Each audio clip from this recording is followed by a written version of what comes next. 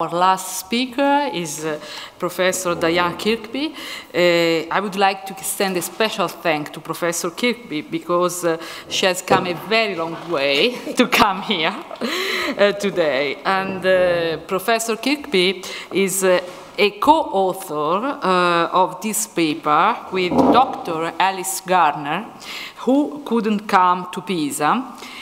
But on behalf of the scientific committee, I would like to thank very much Dr. Garden for her contribution to this conference.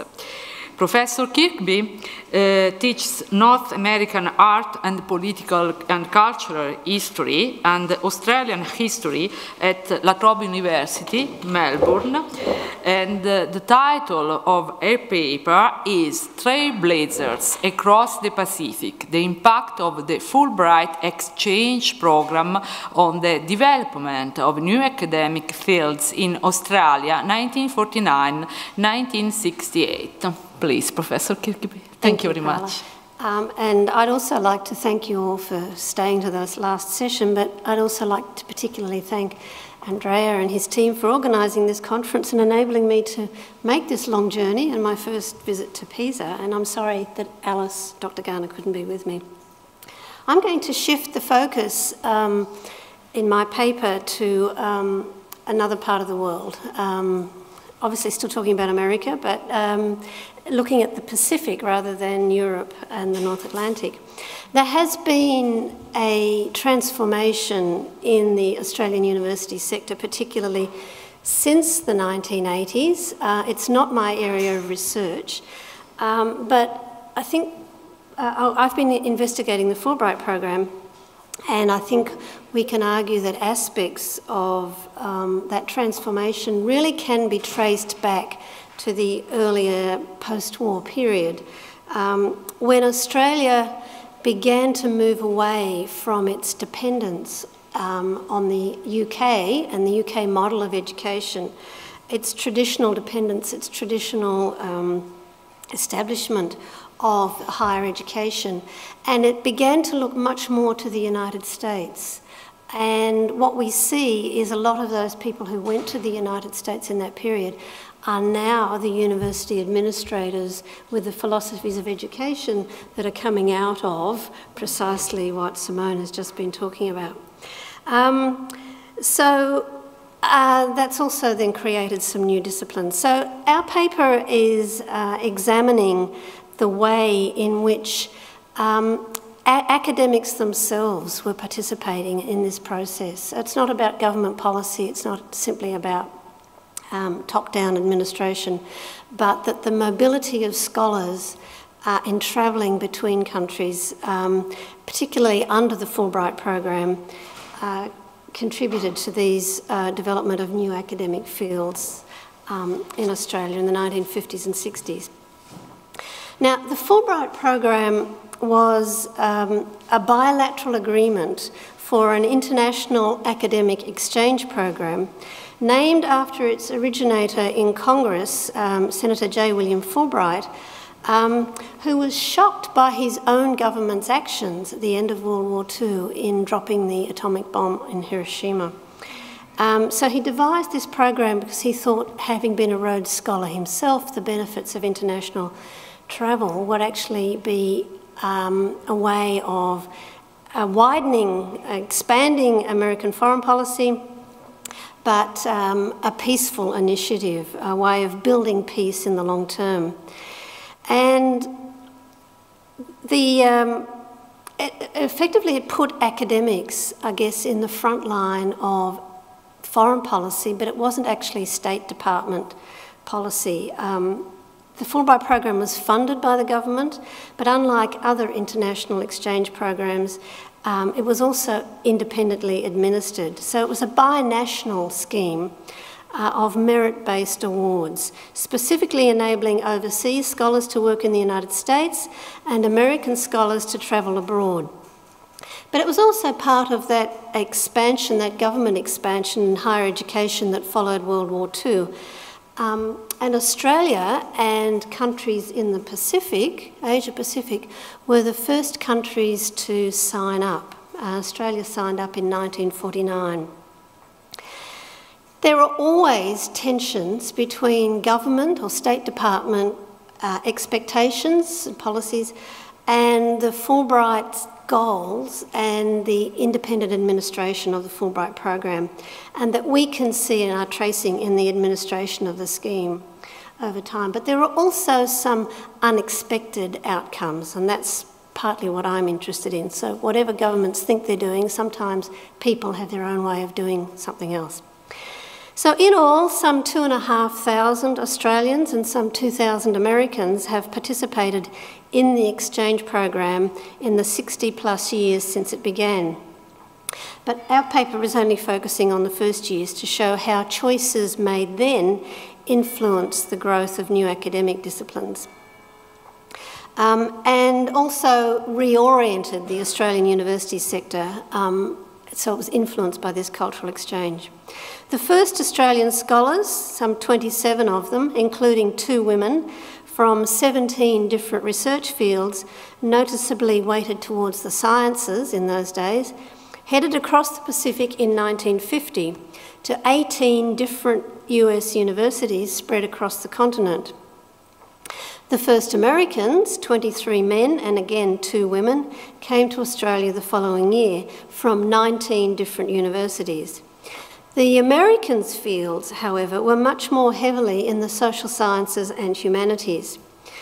And this marked disparity between sciences or humanities weighting led to debates concerning the ideal mix and whether scientists or humanities scholars were better equipped to act as ambassadors, building mutual understanding, which was what Fulbright had wanted, for their respective countries. So although Fulbright scholarships were awarded in every academic field, from the outset there was particular encouragement for scholars in the humanities and social sciences that was consistent with the idea of mutual understanding. Because choosing people and scholars and teachers who could explain their country's history, politics and cultural expression to their hosts was seen to be a better way of doing that. But it was not unaffected by the geopolitics of the world situation. It wasn't until the late 1980s or 90s that efforts were made at the Australian end to attract people in the arts, in the performing and visual arts. So numbers of these were very small in the 1950s, but they weren't insignificant because the program records for the 1950s and 60s support what other scholars are finding, which is that the arts were a very significant part of the way the US waged the Cold War, and which Australia was deeply implicated in its alliance, its defence alliance with the United States, which then led it also into the war in Vietnam. Cultural production promoted as material evidence of a flourishing and free intellectual life might offer a psychological advantage in our cultural relations, the US Consul General argued in a 1955 dispatch from Sydney. So with the deepening of the Cold War, the promotion of the discipline of American studies became a more explicit focus of US cultural diplomacy efforts. But it proved problematic because in the universities this was still a marginal field. And as in the post-war period, when the world was coming to terms with burgeoning US power, many academics saw American studies as an expression of that power rather than as a spontaneously developing and legitimate academic field. And in their 1965 history of the Fulbright program, Walter Johnson and Francis Culligan found that American literature, history and government were not yet well known as established disciplines.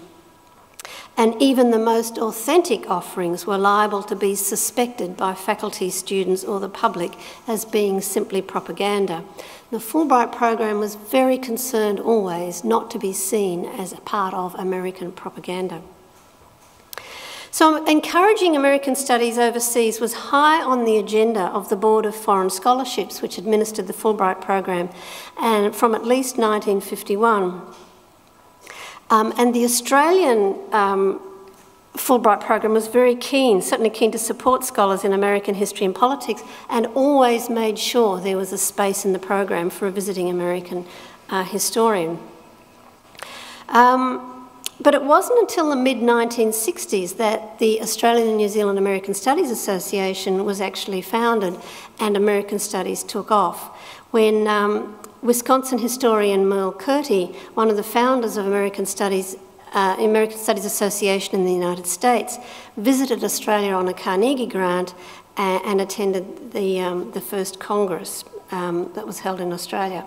But when the following year he wrote up the history of the formation of the American Studies in Australia, he emphasised the importance of the Fulbright program in establishing it, but he failed to mention the resistance and the tensions arising from the American government's support for that same American Studies program. So we have to be very careful about the kind of sources that we're reading in terms of writing this history.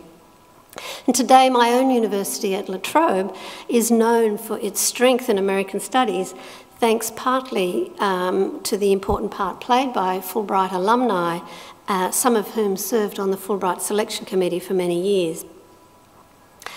The second area that was very important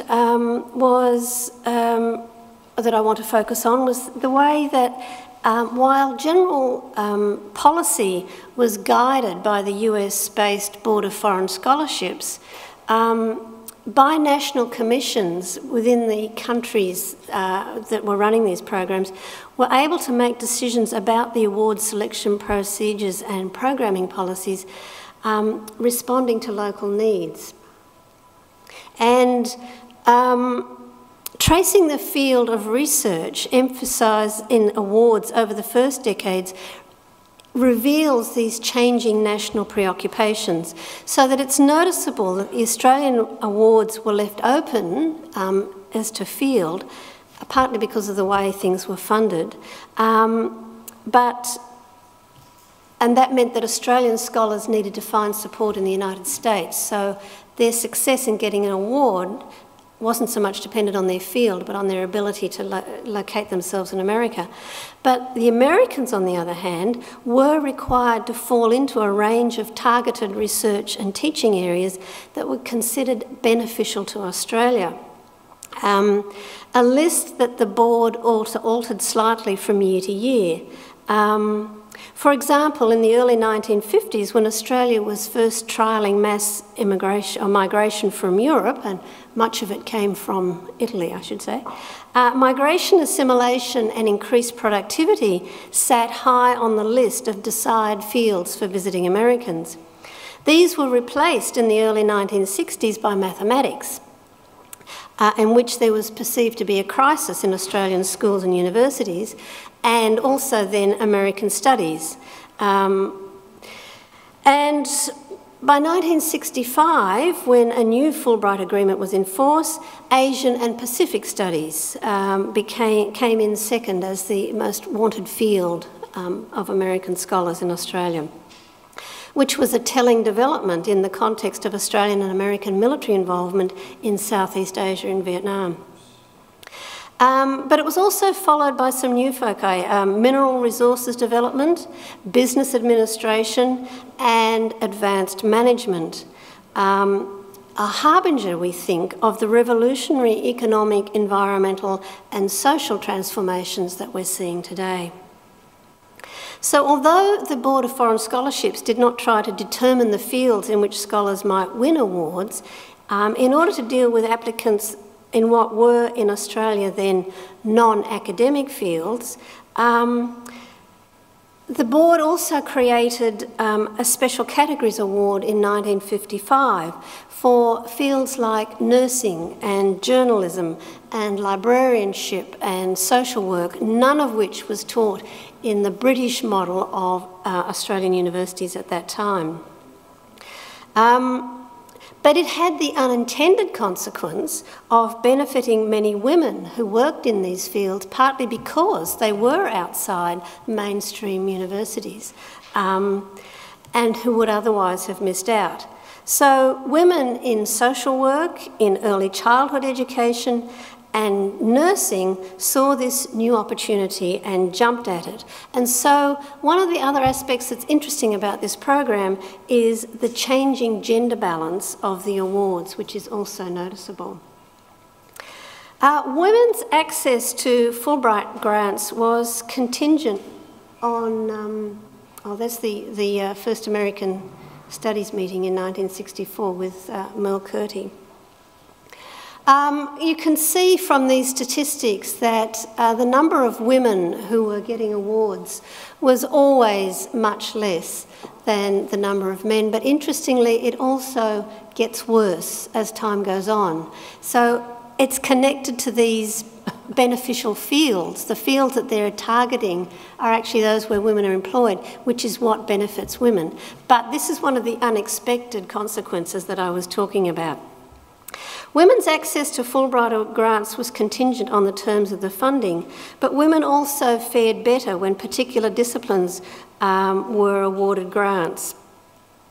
And their participation was much lower in the older disciplines like law, where the ratio of women to men was 1 to 28 in the 1960s. And in economics, where it was 1 to 16, than it was in these newer emergent disciplines. We can also see that more Australians went to the United States than came to Australia, but approximately the same proportion of them are women, whether they're American or Australian. So it's always a minority, but it's a significant minority again. The Fulbright program set out to identify and foster academic and intellectual leaders from around the world, and it thereby contributed to widening the pool of talent from which future leaders would be drawn.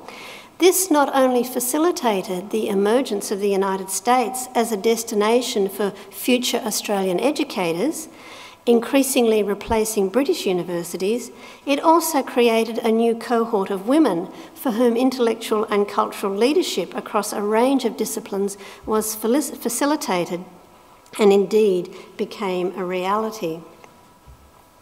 So in 1960, when Australian historian Jill Kerr-Conway arrived at Harvard University to pursue postgraduate study, she became representative of the potential for change that the Fulbright program could bring.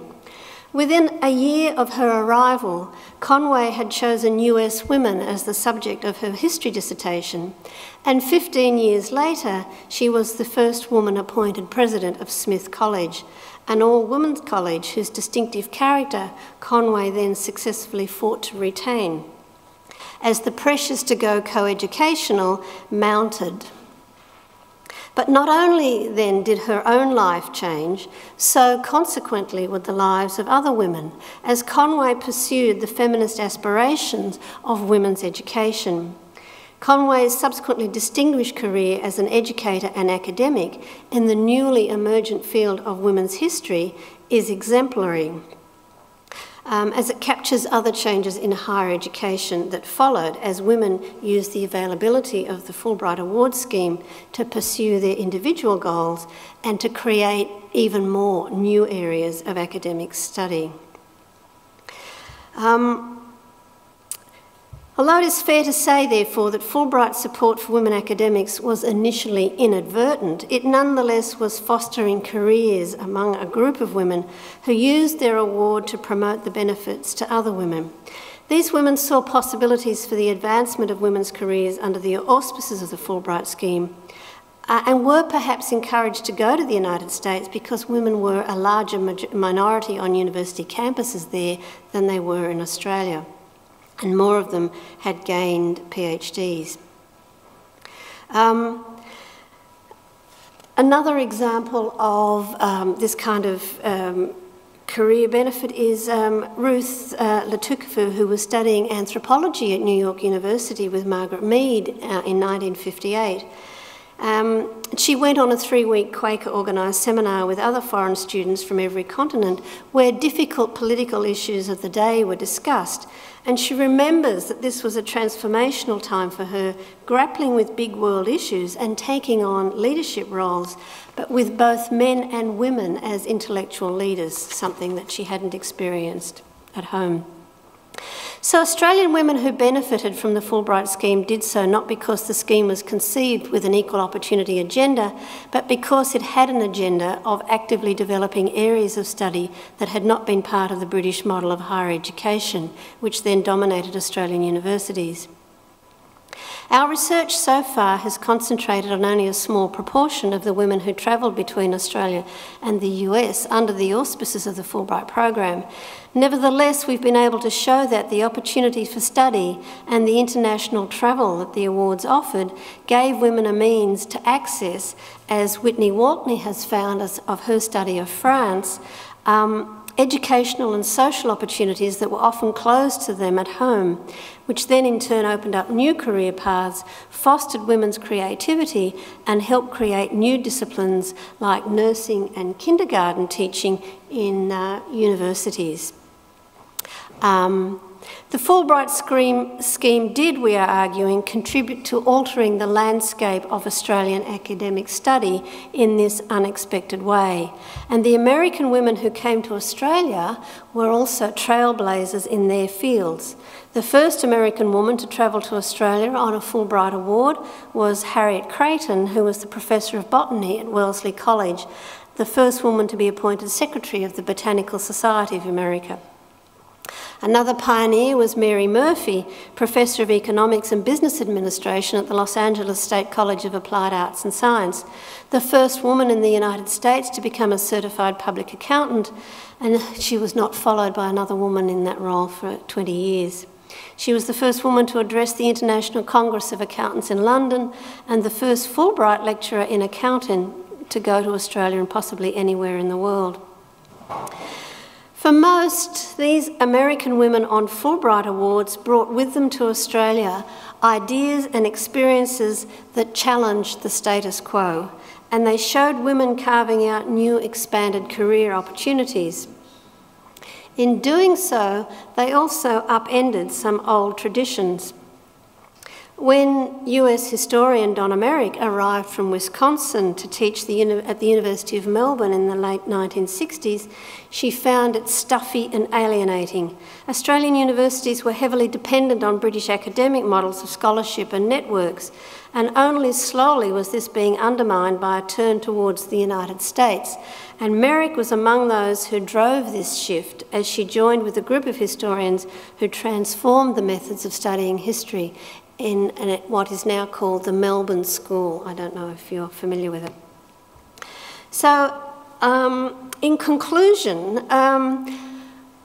undoubtedly the United States funding organisations like the Fulbright program helped transform educational institutions, academic programs, arts infrastructure and library services in Australia in the key decades of the mid-20th century.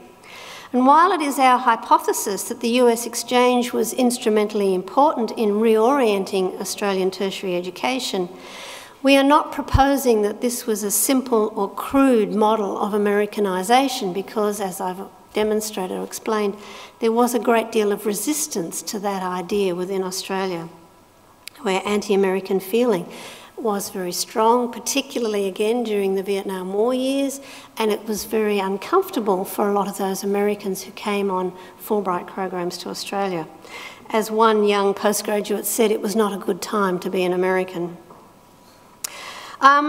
We're arguing that rather it was a more complex interplay of ideas and associations, of networks and influences, of training, of curriculum development, of interpersonal connections that were also subject to disruptions and the timing of larger events unfolding socially and politically in the world stage.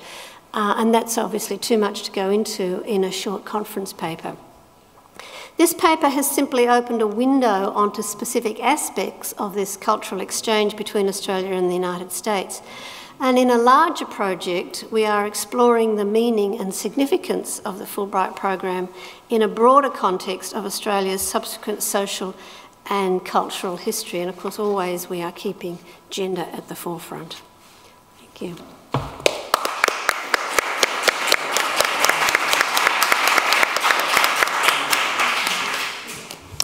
Thank you very much, Professor Kirkby, for your very important paper, which has allowed us to have a glimpse of a very distant but important university system under a transnational perspective, I should say. Okay, thank you very much.